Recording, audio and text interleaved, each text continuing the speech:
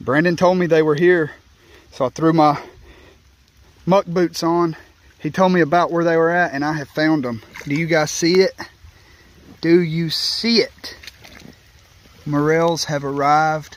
It is March the 2nd. This is the earliest I have found them in North Georgia. Let me zoom in for you. There's some more right there. Right there.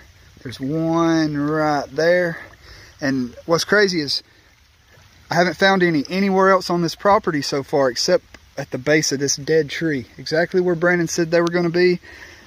But if this soil temperature is warm enough for them, then the spot we found them last year up there in the woods should be warm enough. So let's go see if there's any up there.